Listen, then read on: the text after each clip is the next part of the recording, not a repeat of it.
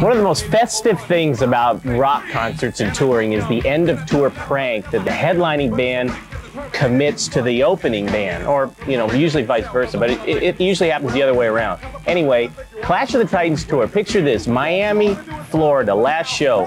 Anthrax played a prank on Slayer. Now let me set this up for you.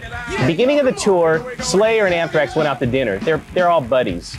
During the meal, Tom Araya ordered Swordfish, but they were having a few too many beers, and Tom was getting a little bit too happy. When the Swordfish came, it wasn't what he wanted. So he got pissed, and he tossed it across the restaurant, hitting Anthrax drummer Charlie Benante in the back of the head. Charlie swore then he would get Araya back.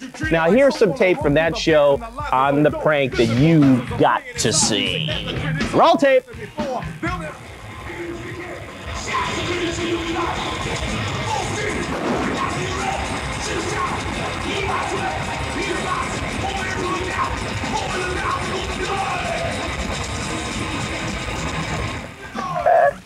Could you just imagine Tom Araya's face during Angel of Death, the most intense Slayer song, and this big old fish comes down into his mug? Oh, geez, man.